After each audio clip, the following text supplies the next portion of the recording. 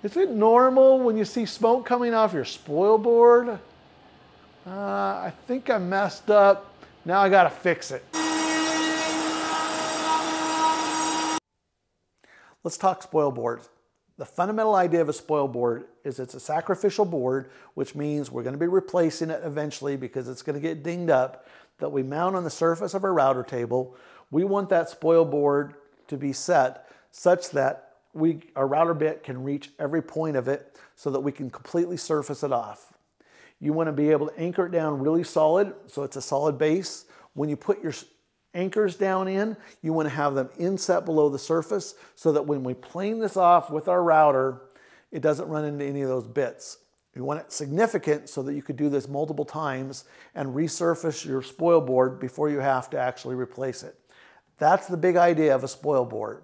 If this is your first CNC, I would make it as simple as possible. Get yourself some 1-inch pocket screws. Get yourself a drill bit that has a countersink. Countersink about every 4 inches. A spot for your pocket screws, and go ahead and put those into your table. Remember, make sure that the head of the screw is below the surface, maybe 4 or 5 millimeters, and it goes all the way down in, and then you're ready to surface. That is a great start for a first-time CNCer. Now that you've got your spoil board fastened to the surface of your CNC, you've got all the heads of your screws significantly below the surface so that we're not going to hit them with our bit and cause a major accident or break our bit or our CNC. We're ready to go ahead and surface the spoil board. So I'm going to go ahead and zero out my axes. I've installed a sharp-pointed bit. Right now, supposedly on my screen, it says the position of my X is 444, my Y is 88, and my Z is 33. I assure you that I am not 444 millimeters away from this point, which means readings on the screen are very, very different from reality. So the first thing I'm going to do is I'm just going to go ahead and click 0x, 0y, 0z. That did not actually zero them, it just reset the numbers. And now I'm going to actually go move them to the right position, and I'm going to hit re-zero. So I'll start with my Y, and I'm going to move it to the front of my bed. So I'm holding down the Y jog. It's tough to see where I'm at, so I'm going to press the Z minus, and I'm going to get relatively close to the surface without actually touching the surface. Now I'm going to go back a little bit more with my Y minus. I'm still above the surface. That's really close to where the Y should be. I'm going to go ahead and now click on the 0Y because I believe that bit tip is right over this edge of that particle board. And that's, to me, my zero position for my Y. So I'm zeroing my Y at that position. Now I'm going to click on the X minus, and I'm going to move that bit over gradually. Just a little bit of time, you can just do quick clicks until the tip of that bit is right on the edge. So I have it set this way, and I have it set this way. Click 0x. I'm going to click the Z plus to raise my bit. I'm going to go ahead and scoot back out in the middle of the table, pressing my Y plus and my X plus.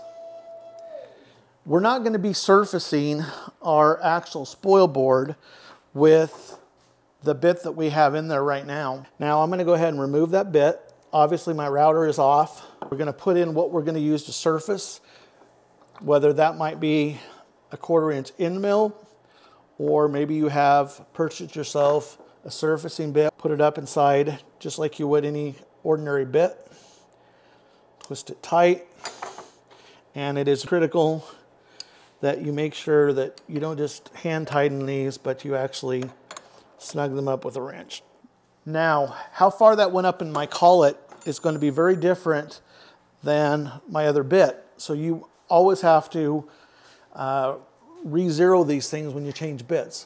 So since my table is relatively flat here, I'm just going to go ahead and lower this down with my Z, making sure I don't get my fingers under there. And I'm going to use a playing card. I go pretty fast until I get close. And then I'm going to click one at a time. Right now, I'm only moving down 0.1 millimeters per click, and I'm going to continue down until that playing card is pinched and will not move.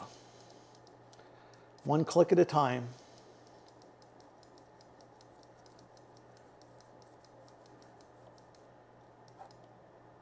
There we go. At that point, we're going to hit 0Z. This is critical because you can definitely crash your machine if you don't do this. Right away, after you've zeroed that Z, hit Z plus and raise that router bed up. If we want to go to 0, 0, we can click on the go to X, Y, 0. Our surfacing bit is now centered over the 0, 0 position of our machine. I'm going to go ahead and lower it down just so you can see a really important concept that pertains to gSender surfacing path that we're going to create. gSender will set up the path essentially align on with whatever job board dimensions that you give it to run on, meaning if that's our 0, 0, our bit, if it's an inch wide, will go out a ½ inch out beyond this way and a ½ inch beyond this way as it does the path around the outside, and then it will continue to pocket out all the way on the inside. What that means is you better make sure that, for example, this T track that I have on the side is low enough that when we take off a very small layer off the surface, we're not going to actually run into something. So just because you know what your bit dimension is, the surfacing path, I'm telling you, will stick the bit out beyond that a little bit. Pay attention or you can ruin a bit really easily. So let's go ahead and go a little further now and set up our surfacing path inside gSender. We're hooked up in gSender. I'm going to go to surfacing, which is in the top menu at the over here. Click on it.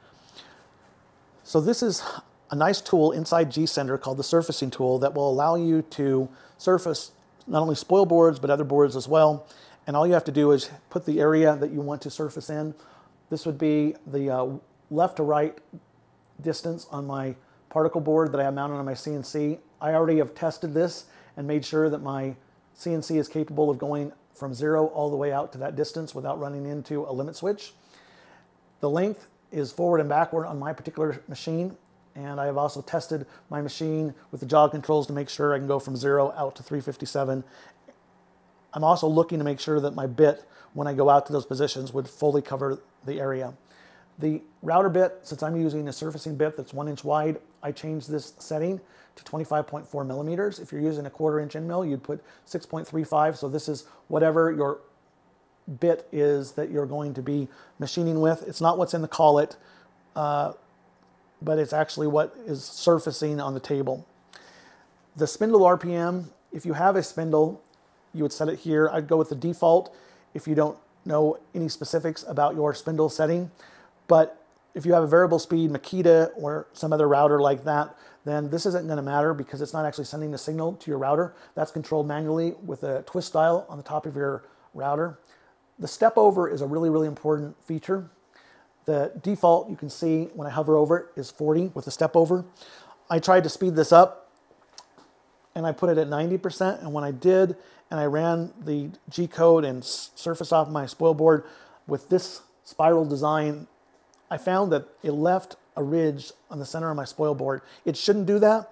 It's a little bit of a software glitch, so I would definitely keep it 40 to 50% on the step over, because at least this older version of gSender had a bit of a bug in the way they set up the code. Maybe they fixed it in the newer versions, but to be on the safe side, you want to do that. Feed rate, I would go with the default for the moment. And for the layer depth, this is how far it's going to go when it does the first pass over to the top of your spoil board. It's going to cut in 0.5 millimeters all the way across the surface. The max depth is how many passes it would do. So if these two are the same, it would just basically do one pass. If this would have been set to 1 millimeter and that was 0.5, then you would take 1 divided by 0.5, it'd do complete 2 separate passes going a ½ millimeter down in each pass. I like to keep these identical and the same, and I prefer to keep the layer depth relatively small. It's less stress on your router, and also it keeps you from having to shave too much of your spoil board away. That means in the future, if you ever have to resurface, you've got more room to resurface. Just a suggestion, try 0.5 millimeters. That's a good position. If you get all done with surfacing and you find that you still have spots that were not cleared off, then you can go ahead and just lower your Z0 down to slightly lower and run that same router G-code pattern that we're going to generate here in a second. Then you have a choice on which pattern you want it to machine off the surface of your spoil board. You can do a spiral or you can do left to right. This little spot will tell you where your origin is on your table. My 0 point is down here. That's really important that you have it set for however your router is. So make sure, you know, if I clicked up here, I'm going to get a completely different G-code than if I had this selected down here. So make sure you have it set for however you set up your router. And I'm going to do the spiral pattern. Come down here and click on Generate G-code. It takes a moment. Here's the pattern that it would generate in order to surface off the spoil board. It says run on the main visualizer. That does not mean when I click on this, it's going to start up my router. When I click on this, it just shifts that G-code back to the normal routing screen for gSender. There we go. If I were to come and click on this start button right there, my router would start. It is critical before you ever hit that start button that you make sure that you have already properly zeroed your Z-axis, your Y-axis, you've set your Z0 appropriately. And here's a mistake that's fairly common and it'll get you in a lot of trouble. Make sure you turn on your router before you actually click on that start button. Make sure you have a way to shut off your router, either with an emergency stop or maybe you've got it on a power cord in case something goes very wrong with your surfacing bit. You want to think about how in the world you're going to shut this thing down quick if something goes astray. Before you surface a spoil board, I would take a pencil and I would actually just scribble all the way across everything on your spoil board, just squiggly lines everywhere. That way, when you surface it, you can be assured that all those lines get machined away, and if they're all machined away, you know that your spoil board has been completely leveled relative to your position of your router. If there's spots that still have pistol lines, then that means you got to run the spoil board surfacing one more time. You can just leave the lines as they are of whatever remained, scoot down your Z position to slightly lower, re-zero it, and just run the same code a second time. It is very probable that the very first time you go and try to level up your spoil board, that it might take several passes of 0.5 millimeters in order to level it out. I've done 2 complete passes with the surfacing, taking it down a ½ millimeter each time. I'm going to need at least one more because I can still see some pencil lines in some spots on my spoil board, but we are getting there. For example, when I did my first spoil board, it actually took me 5 passes before I leveled it up, and sort of 6. Why do I say sort of 6? Well, I did pass number 1 with the pencil marks. It wasn't leveled. Everything went well. I did all the normal parameters. I then went to pass number 2 and repeated pass number 3, pass number 4. So I'm down 2 millimeters. At that point, I pretty well have it all level. And that is when things went crazy for me. I was running the same G-code, the same router speed, the same bit, the same material, the same G-code, and I went to do my final pass, and what I found is I started scorching my wood. And when I started scorching my wood, I was about halfway through my job, and I thought, you know what, I really want this to finish out, and I'll just take a piece of sandpaper when I get done, and I'll just sand any scorch marks away, and I'll be fine and dandy, all will be well. But what I found is it got worse and worse, and I had to hit emergency stop in the middle of the job.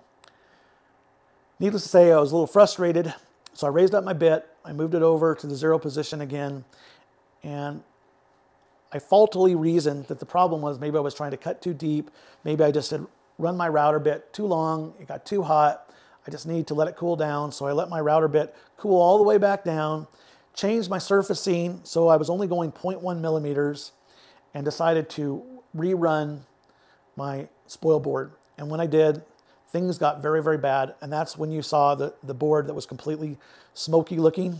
In hindsight, the first spoil board, getting those burn marks was a great thing. It made me rethink my design, adjust, and in the end, I think I ended up with something better than I would have had before. Maybe you can get some ideas as well. Let me share with you what I ended up doing.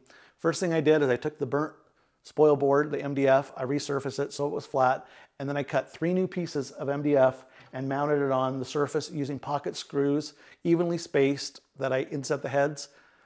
I then went and put threaded inserts throughout, evenly spacing them with my CNC and separating each of these pieces with some T-track. The T-track I used has the ability to accept any size head. It's called universal. Highly recommend you build your jig for your CNC with universal. That way you can put any head on there, whether it's a hex head like this or whether it's a T-nut like this. Works great. With this design, here's some options you could use to hold things down. The simplest and maybe one of the most versatile is just a piece of hardwood with a 1/4 inch bolt through it. You put it on here, just a regular wing nut, and just tighten it down on this, and of course that can be clamped on a board. If you want to make it fancier, cut a slot groove through the middle of this. You can of course use metal to hold things down, and we can tighten this down with a Phillips. So any of the threaded inserts in the middle of the table, we could use something like that. You can buy pre-made clamps like these Rocklers. They're super beefy and strong. The catch is, if you hit them with your router bit, it will break your bit. Whereas if you use just a regular humble wood clamp, if you hit it, it's not going to ruin your bit. You can buy these little knobs for your CNC that will go on a bolt, and you can put a little epoxy on the top, and then of course put something like the piece of metal or maybe that piece of wood underneath, and you can use it to clamp down in the middle of your table. That is a good solution. Those are very inexpensive to buy. You could 3D print them if you want. You can buy fancier clamps like this that has a T-nut underneath, and it's set so that it will put it at a perfect 90 to your table when you clamp it down. All of these are really great solutions because that first layer was surfaced right. If I ever mar this up, I can just yank off a board and put a new one down, and it's practically leveled to begin with, which is super nice. When you do your surface board, I would recommend you cut some extra pieces. I cut extra pieces for this so that in the future, when this gets dinged up, because it eventually will, I'm ready to go and I'm set, and I don't have to go through the process of measuring everything out. So what are my thoughts after making the spoil board? I really love it. My first one that I did on my first CNC had all kinds of lines because it wasn't trammed properly. The tramming tool worked like a gem. I'm super happy with the pool noodle vacuum. It got 90% of the dust, and it was so easy. If you try it without it, you're gonna find out you'll generate bags of dust when you surface the spoil board. The fact that I had that vacuum hooked up made this much, much more pleasant. It's better on your lungs, it's better on your garage, it's better on everything. It looks a little hokey, the pool noodle. If you haven't seen that video, it's really, really easy to make, and it will mount on almost any of the routers that have up and down. Highly recommend that you humble yourself and give it a try if you don't already own a vacuum. This does a pretty good job. One comment and tip that I could give you, when you get the particle board, it's better if you get thicker rather than thinner. I prefer it if it was 20. When you're putting threaded inserts, my threaded inserts were 15 millimeters in depth. You can also get them 10 millimeters in depth, some extra pieces. I cut extra pieces for this so that in the future, when this gets dinged up, because it eventually will, I'm ready to go and I'm set, and I don't have to go through the process of measuring everything out. Hope that gives you some ideas. I'm at 995 subscribers. You'd be doing me a huge favor if you haven't subscribed. If you could go ahead and hit subscribe right now. Help me get to that 1,000 mark. It's been a long time in coming. I think we can do it with this video with a little help from you. And if you like this video, I think you're gonna really like this next one. Tune in. We'll do a little bit more with this spoil board. Next video, I'll show you how to set it up for square, and maybe we'll cut our first official project.